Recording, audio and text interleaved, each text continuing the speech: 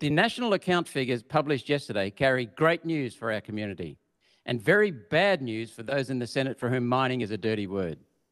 Australia's balance of trade surplus is now at a 10-year high, just over $10 billion in June, up from $9 billion in May. Every dollar of surplus is $1 of growth for the Australian economy, generating jobs, economic security, and making Australia more resilient. Every $10 increase in the iron ore or coal price adds $1 billion to government revenue.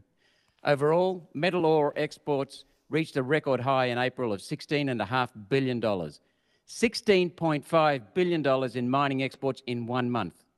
Consider all the employment this is creating, the breadwinner jobs, the families supported by individual labour rather than by government handouts. Investment in mining is an investment in our future security. It's that simple. Iron ore is now at $154 a tonne and coal $171 a tonne, both against budget projections of $40 a tonne. The government has a windfall here. Copper is up 23%, steel up 24%, nickel up 15%, cobalt up 57%. Our mining recovery is broadly based and sustained.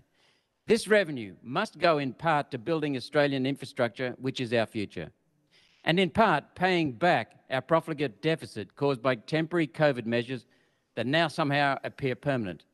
Yet Labor and the Greens are telling miners bad luck because both want to ban any new mines and extensions of existing mines. Their policy will devastate the economy and the government revenue base. Entire communities will be reliant on government welfare and any rules imposed on them in order to keep those benefits. No wonder the Greens and Labor hate mining. There will be none of this supporting ourselves under a government Anthony Albanese and Adam Bandt lead. We are one community, we are one nation, and mining will keep us free.